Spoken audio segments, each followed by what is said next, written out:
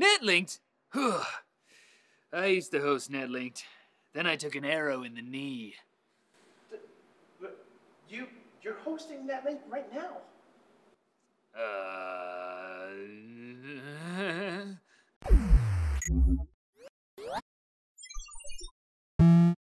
The saga of Reddit-pocalypse continues. Current CEO Steve Huffman has announced he'll host an Ask Me Anything session tomorrow detailing upcoming changes to the site's content policy. Former CEO Yishan Wong has now spoken out, however, saying that after the AMA tomorrow, Reddit will be purged of subreddits that promote hate. Despite all of the hate leveled at her, it looks like Ellen Pao is actually holding back something like this from happening against the wishes of the board. She also was not responsible for firing Victoria Taylor. That was straight from Reddit co-founder Alexis Ohanian, who let Pao take the blame from the community. As one Redditor noted, so Ellen Pao was Severus Snape all along.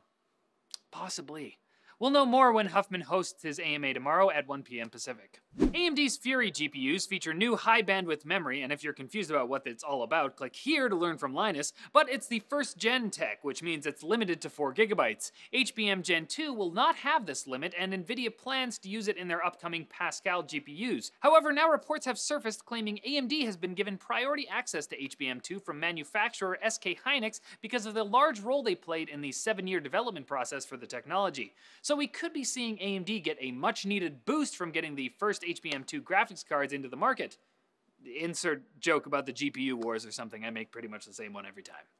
Google is one-upping Apple's iBeacons with the announcement of Eddystone, an open-source cross-platform standard for low-energy Bluetooth beacons. iBeacons have been around for 2 years now and can send information about a specific location to a smart device when it gets in range, but they only work with Apple devices. Eddystone, named after the famous UK lighthouse, because get it, it's a beacon, will work with any mobile device and will allow a beacon-equipped bus stop to send out transit times, stores to send promotions, and very lonely people to send their phone number.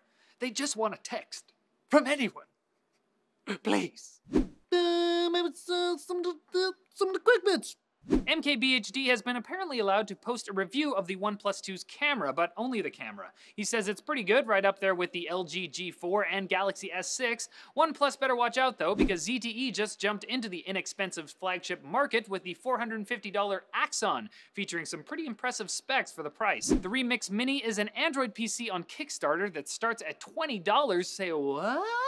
That's pretty cool. And Commodore, yes, the company that made the Commodore 64, has announced the Pet Phone, which will include 2 emulators for playing super retro games.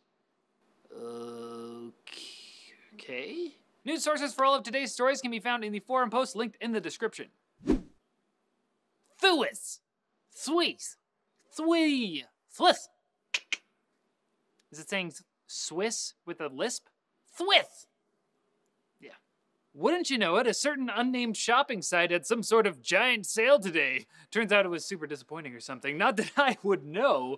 I mean, I wouldn't know. If you don't want to be disappointed, check out NCIX's sizzling summer sale event. If only for the alliteration in that title. Good gravy. The featured Canadian deal is an LG 65-inch 4K 240Hz IPS LED TV for $25.99. That's a lot of money, but it's $700 off and you get 100,000 extra NCIX reward points. The American deal is a SanDisk Ultra Plus 128GB SSD for $49.99. That's $30 off. This week there's also 2 times reward points on pretty much everything in the sale, so click here or the link in the description for all of this week's deals. Alright, that's it for Netlink Daily, guys. Thanks for watching. Don't forget to like and subscribe for more videos like this from NCIX. Yeah! See? This is the last time!